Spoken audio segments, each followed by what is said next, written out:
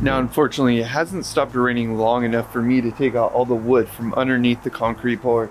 It's still sitting there. I will update you guys once we take all that out. Also, I wanted to include all the dimensions on my ramp. I'll include that in an updated video. But in this video, since it stopped raining for like 2 hours, you got 2 hours of free rain. It's been raining so much, I'm not gonna complain about it. So I got this little path right here I can jump on of wood. That way my feet don't get all muddy. I hate dirty grip tape. So the first thing we'll talk about is the backside disaster, and then we'll go into the backside lip slide, frontside disaster, and frontside lip slide. There's actually a lot of difference between frontside and backside with these two tricks. The one thing that I want to get into right away is your feeding position. The big advantage to this trick is actually going to be having your front foot higher up on your board than you would think. Because a lot of people think you're going to ollie into the disaster, which you can do. It takes some time, but even when you're ollieing into it, you do want your foot a lot higher. And the reasoning is for that is once you land into the disaster, it's going to be a lot easier to control. Also, thanks to everyone that watched the last video about how to skate mini ramps, the fundamentals, because now it kind of made me realize this is a good format for teaching tricks. I just did all these tricks like a bunch for like 15 minutes to really get an idea of like what I'm doing while I'm doing it. So the first thing I'll say, it's really important figuring this trick out, especially for backside disaster. That's the first thing we're gonna dive into. It's just figuring out how to revert on flat. So you're just going forward and you're basically doing a backside 180 without popping at all. So it's a lot about your hips and your scooting. So like in the last video, I got a lot into like the churning. So you're gonna use that churning motion that I talked about. And what you're gonna do now is basically force yourself to lean back a little bit and dip that shoulder and keep that arm up to revert. So just like this. You can totally just be standing still. It's a little bit easier when you are moving though, because you have a little more momentum to churn. So let's go up the ramp right here. It is a lot about pre-winding those shoulders and churning. You can make a little marker on the ground where you want to do it. That's it. Try to stay low. Like when you're churning, you don't have to be super high to keep all your weight. You can stay lower, and then as you push out, you can actually extend your body. So you're kind of low in the beginning of your initial 180, and then you're extending it as you go out. And then you're kind of like getting lower again. So that's the basics, is just learning how to do those backside power slides essentially on flat. Because then the next thing you're gonna need to figure out is how to actually just do that on the lip of the transition. Now, once you're nice and confident with doing those backside 180 power slides on flat, you can start taking it up to some coping. I think some pull coping is gonna be a little bit harder to do it on, although that's what I have on my mini ramp, so I'm gonna be showing you on pull coping. I would actually suggest learning this on noping. And what that means is just like there's no coping, it's just concrete on the edge. Or you can learn it on pull coping, but this is gonna be a little bit harder to learn on for sure. For me, I could bonk it. So with the pull coping, I'm basically doing that scoot 180, but I'm bonking. And the big difference with this is I'm actually being very, very heavy on my back foot, and I'm kind of leaning forward. So I'm heavy on my back foot so that it doesn't bonk out like too far, because I want it to bonk up onto the deck. And I think that's the one thing that's hard with disaster sometimes is when you bonk it, it goes too far out, and it's just, you end up getting in your truck. You can't turn it all the way up onto the deck. Ideally, you actually want to land up higher towards your front truck. And the reasoning for that is if you can do that, you can lock it up. Before I get into the lockup though, it's a big dance move. So when I think of this trick, I kind of think of like I'm bowling. Like imagine you're throwing a ball down the lane and you're pushing that back foot out to really like level it out. I don't know, that's like what pro bowlers do. They go, think about it that way, like you're crossing your legs up essentially. So your front leg is staying more in place when you're going up, and you're popping in your back leg is doing all the scoop and churning and kind of getting around your front leg. The other thing I was mentioning is like this locking technique. I used to do this quite a lot when I was like pretty uncomfortable with backside disasters. As I've gotten more comfortable, I'm kind of good with just going straight in. But the lock spot is really nice so that you know you're in there and you can kind of wait to go back in. Because a lot of times when you're doing back disaster, it's kind of scary to go straight in. You want to land, get comfortable, and then go in if you're a beginner at this trick and never done before, or you just want to figure out a different way to do it. And this can actually be a big advantage to like learning sugar canes in the future, which is a trick I'm still working on learning. So anyways, when you get into this backside disaster, you get distracted, ADHD, you can push that back foot even more. And when I say lock spot, it's like this.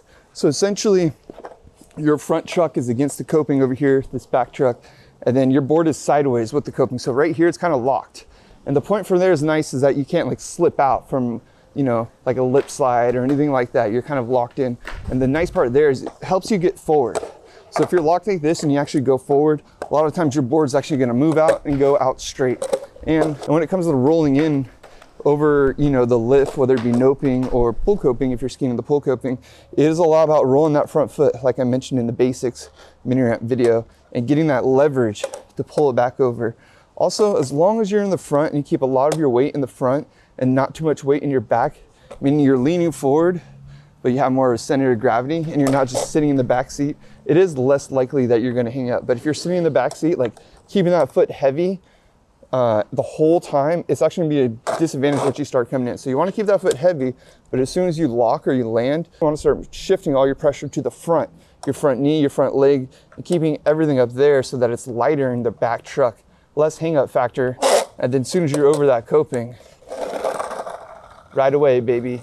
Now let's get into some of the fundamentals and the differences in between the backside disaster and the backside lip slide. So essentially, once you're comfortable enough with the backside disasters, you figured out, you can start doing the backside lip slide. This is a trick that actually took me a long time to start sliding. A lot of people actually backside disaster and they make it look like a slide and they go straight in. It's not really a slide. It's almost like all one motion. You kind of slide maybe for like 10 seconds. The big difference in between back D and back disaster is actually how you land in it. And like I was saying before, there's that lock spot where you kind of like cross lock your board and then go back in. The big advantage here is actually to not cross lock and actually try to stay in your front truck area. It's gonna sound crazy, but I think it was like Evan Mock that I saw a clip in New York City Chelsea Bowl doing a backside lip slide, and it almost unlocked it for me once I saw that clip. The way he was doing it was he's keeping his front foot up here and it was sliding on the front of the board. So it was less of a balance act. And I think that's the important part to take away from here. You're not trying to balance it like sliding in the middle of your board, like a board slide or a lip slide or anything like that. You're actually kind of balancing it in that front area of your truck and your rails. Rails are going to be a big advantage to this trick. I should have mentioned that for backside lip slide and frontside lip slide. Without the rails right now, I probably wouldn't be able to slide them like I am on this ramp. So big advantage to having rails with skating transition for sure. The thing about the backside disaster is you really can go pretty straight up and use that to your advantage to kind of get that cross lock and go back down. With the backside lip slide, it's a lot less straight up and down. It really is about actually drawing it out really far. So big difference, like I said, when I'm doing backflip, I'm trying to go like this so that when I turn and I go into that disaster, I'm already more close to the front. Where if you're like this, you have a lot more to turn and get into the front of the board. Where if I draw it out, I can kind of land in the front of the board. Now from here, it's really about using that front foot to balance on your concave of your nose. And I'll show you what I mean by that. It's like keeping that front foot literally like this. And that's really the whole lip slide. That's the whole thing of backside lip slide is that. And keeping your shoulders over your board the whole time. So really you want this. That's kind of the motion right there. It's keeping your shoulder parallel with where that foot is in that pocket spot. Your shoulders just kind of dipped right in there. And the big hardest part about this is actually just holding it and doing nothing. It's kind of like a frontside board slide on flat or anything like that. You really do have to like hold that shoulder, meaning you're not dropping it. Because as soon as you drop it, you're gonna fall in. You actually wanna cross it. So you almost wanna hold your shoulder against you while you're looking over it. And that's gonna kind of be your balance point. And then once you hold it long enough to where you feel like you can bring it back in, the one tip I have, instead of trying to go straight in, is try to do the same thing as you did when you rolled into it. So try to go out a little more sideways, if you can. A lot of times I end up going back this way, reverting, whatever, kind of wild. But yeah, the one thing is, could also helps to your advantage. You can do this frontside lip slide and backside lip slide, because you actually get your wheels down before you commit and you start rolling back in. You get your wheels as you're going sideways. You kind of do a little power slide just with your front wheels, and you could power slide to get your back truck over it and back in. Hard part about backside disaster, you can't do that because you're not really rolling. So when you're lip sliding, you can definitely use that to your advantage. You're sliding and you just ever so slightly press on that nose concave spot that we talked about. You're gonna get a little leverage and you can use that. That's probably why you hear some of my wheels sliding out on the previous lip slides that you're watching. Essentially, I'm sliding with my front wheels and I'm sliding down the transition right now, my whole body. And then I'm sliding with my back wheels a little bit. That kind of just helps you so you're not doing too much of a leverage.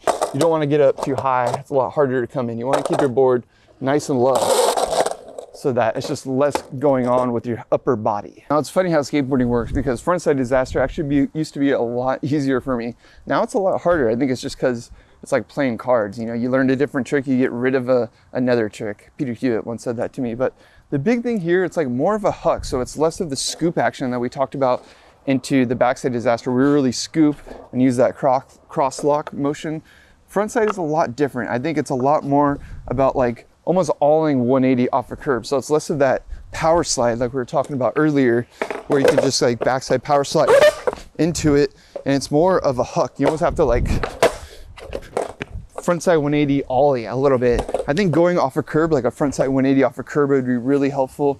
And the reason it's going to be helpful is you're going to figure out how to get, you know, that rotation, not only that rotation, but how to clear your front nose off the curb. Because it's the same thing with the coping, essentially. It's like really hard. What I did quite a lot of times is actually when learning this trick, I would get into truck bash, or I'd get into the back of my truck. I couldn't get all the way up. So the big thing with this is actually sitting more in the back seat and then hucking your body 180 up and then trying to get your chest over it once you're already off the lip. So with the backside disaster, you're kind of already pre-winding, you're already doing that before. With the frontside disaster, you actually have to go off the lip and then land in it. Then you lock your shoulders. I think it's a little bit different than backside disaster in that sense. So it's definitely more of an ollie and less of a scoop. And then the other big difference with the frontside disaster, it's actually a lot harder to just disaster than it is to slide, in my opinion. And I think that's because essentially you are doing that huck, right? So you're kind of like sending it into there. And what I'm saying huck is like you're scooping with your back, you know, board. You're kind of doing a little more of an ollie and less of a scoop. So you're ollieing into it. And then from there, you're kind of already, your back is leaned back. So you tend to slide out, at least I tend to slide out. The one thing that you can try to do to sort of combat that is get really on top of it and do the same thing that we talked about before. You can kind of cross lock it a little bit, cross your board a little bit, and then go back in. Same way as backside disaster. Coming into a frontside disaster is similar to backside. You just have to use that same rolling of your foot, rolling your ankle on your nose technique. I think that really helps, as well as sliding it. That is the big advantage to frontside disaster versus backside disaster. You can't really slide your wheels. With frontside, you can. So once you're up there, you can actually slide your wheels ever so slightly to get you out of it. You don't have to roll straight out like some people do. Again, this is a trick that I haven't done in quite a while. Actually trying this is like, wow, I need to do more of these. The one advantage I would say with this one is actually doing an ollie from low to high. So there's two different ways essentially that I've been doing it. I've been going off the coping, kind of launching into it and just like sort of doing this pendulum, hucking my bodies, my arms, like we talked about in the last video.